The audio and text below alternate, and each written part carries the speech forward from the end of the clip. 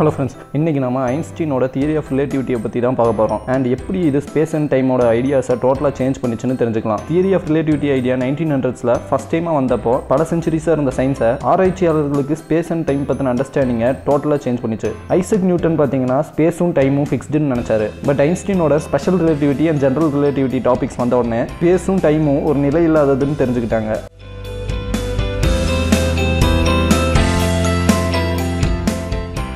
Einstein first அவரோட special theory of ரிலேட்டிவிட்டியை 1905 German physics ஜேர்னலில் publish பண்ணார். And அவரோட ஜென்ரல் ரிலேட்டிவிட்டி தியரியை 10 வருஷம் கழிச்சு தான் பப்ளிஷ் பண்ணார். நம்ம இன்னைக்கு ஸ்பெஷல் ரிலேட்டிவிட்டியை பற்றி தான் பார்க்க போகிறோம்.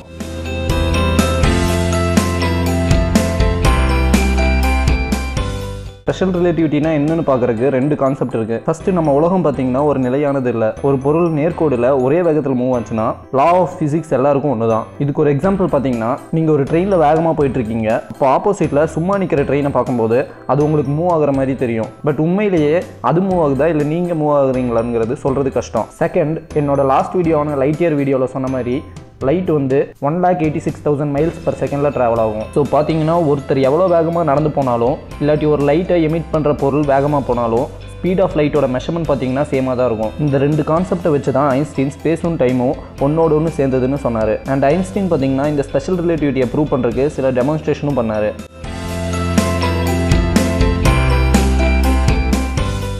அதாவது நீங்கள் ஒரு ராக்கெட்டில் வேகமாக போகிறீங்க. அப்போ கொஞ்சம் உங்களை விட ஸ்பீடாக போகிற உங்கள் ஃப்ரெண்டோட ராக்கெட்டை ஓவர்டேக் பண்ணுறப்போ உங்கள் ஃப்ரெண்டோட வாட்ச் பார்த்தீங்கன்னா உங்களோட விட ஸ்லோவாக போயிட்டுருக்கும். இதை தான் ஃபிசிக்ஸில் டைம் டைலேஷன் சொல்கிறாங்க.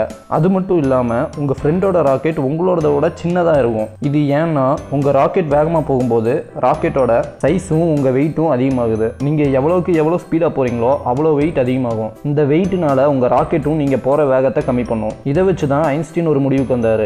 எந்த ஒரு பொருளுக்கு வெயிட் இருக்கோ அந்த பொருளால் ஸ்பீட் ஆஃப் லைட்டை அச்சீவ் பண்ண முடியாதுன்னு சொன்னாரு.